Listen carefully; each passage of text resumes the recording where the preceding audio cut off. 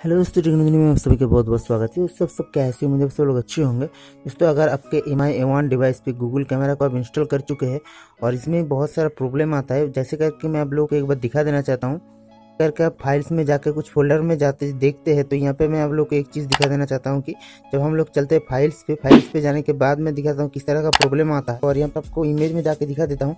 देखिए, Google camera जितना सारा फोटो को यहाँ पे खींचा है, सभी के अलग अलग फोल्डर बना दिया है। ठीक है, ये बहुत ही ज़्यादा परेशानी की बात है। देखिए, ये वाला तो हम लोगों का सेट का डिफ़ॉल्ट का जो फोल्डर है वो तो है ही। ठीक है, उसके बाद गूगल कैमरा ने क्या किया है कि हर एक जो अगर जितना सारा फोटो खींचे सभी का अलग अलग फोल्डर बना दिया। मतलब पूरा आपका सेट जो है वो गूगल कैमरा का फोटो से ही भर गया है। ठीक है, तो मैं एक बार ये वाला फोटो मैं आप लोगों को दिखा देना चाहता हूँ। देखिए, ये वाला फोटो मैंने क्लिक किया, यहाँ पे एक HDR वाला फोटो और पोर्ट्रेट वाला फोटो यहाँ पे खींच लिया और दो करके देखिए ये वाला दो फोटो खींच लिया। अभी मैंने क्लिक करता हूँ तो गूगल कैमरा ने जितना सारा फोटो खींचा है उसका अलग अलग फोल्डर बना दिया है। बहुत ही ज़्यादा परेशानी की बात है और इस परेशानी के सॉल्व करने के लिए बेसिकली मैं एक ऐप लेके आया हूँ। उस ऐप के मदद से आपको क्या होगा कि जितना सारा फोटो का अलग अलग बैच से, मतलब पोर्ट्रेट वाला सेल्फी को अलग से खींच लिया, तो गूगल कैमरा ने बेसिकली जो कहता है पोर्ट्रेट वाला सेल्फी को अलग फोल्डर में बना देता है, HDR फोटो को अलग फोल्डर में बना देता है। और इस वीडियो में हम लोग को दिखाऊंगा कैसे आप बैच मूव करके अलग अलग कर सकते हैं, उन सभी का ऑटोमेटिक हो जाएगा।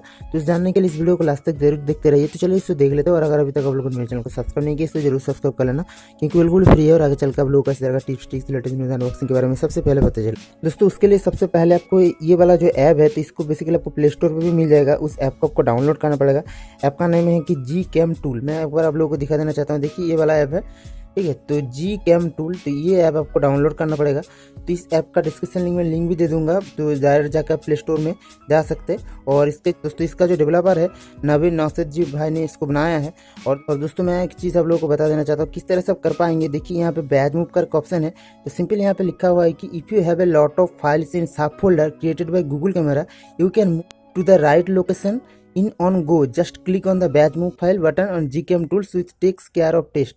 दोस्तों, GCam आपको अगर सेट पे नहीं है तो किस तरह से इंस्टॉल करते हो विदाउट रूट और रूट वाला मेथड, तो वो भी मेरा पिछला वीडियो है, जाके देख सकते हैं। और गूगल कैमरा ने जो सब फोल्डर बना देते हैं ऑटोमेटिक, आपका जितना सारा फोल्डर फाइल सबके अंदर गूगल फोटो का HDR फोटो और सेल्फी पोर्ट्रेट वाला सेल्फी ये उस तरह वहाँ पे लगा देता है, घुसा देता है। तो उसको सिंपल अलग अलग करने के लिए ये वाला फाइल है, तो इसमें के मस्त आप बहुत कुछ कर सकते हैं। तो देखिए, ये वाला यहाँ पे कैमरा फोल्डर कौन सा रहेगा और कौन से फोल्डर में जाके फोल्डर जो है मतलब फोटो को रखेगा, तो ये इसका लोकेशन है, यहाँ पे आप चूज कर सकते हैं। और उसके बाद देखिए फाइल्स का ऑप्शन है। फाइल्स में क्या कर सकते हैं कि पोर्ट्रेट वाला फोटो को अलग रख सकते हैं, या फिर जो नॉर्मल जो रेगुलर फोटो है उसको अलग रख सकते हैं। इसके करके टिक करके और डिलीट कर सकते हैं सब फोल्डर को, और ऑटोमेटिक ट्रांसफर हो जाएगा। और उसके बाद नीचे बैच मूव पे क्लिक कर देंगे तो बैच मूव ऑटोमेटिक अलग अलग तरीके से बैच मूव हो जाएगा। ठीक है, तो इसी के मदद से बहुत ही आसान तरीके से दोस्तों आपका जो गूगल कैमरा के द्वारा क्रिएट किया गया डबल फोल्डर को आप रिमूव कर सकते हैं। और दोस्तों, ये ऐप बहुत ही अच्छे तरीके से काम करता है। और दोस्तों, एक इसका नेगेटिव पॉइंट मेरे को जो लगा, तो ये वाला जो है ऐप है दोस्तों, ये पेड ऐप है, पर इसको पैसा देके भी परचेस कर सकते हैं, उतना ज़्यादा पैसा कुछ नहीं है। और गूगल प्ले स्टोर में इसका प्राइस कम ही है। तो ये इसका आपके काम का चीज़ होगा, तो ये अब जाके अब वहाँ पे डाउनलोड कर सकते हैं और अगर चाहे तो परचेस भी कर सकते हैं। तो दोस्तों, यही था दोस्तों थोड़ा सा छोटा सा इन्फॉर्मेशन आप सभी के लिए। और उम्मीद है आप लोग का आज का जो मेरा वीडियो था अच्छा लगा होगा। अच्छा लगे तो जरूर दोस्तों लाइक कमेंट दोस्तों के साथ भी शेयर कर देना, ताकि उनको भी इसी तरह का टिप्स पता चले।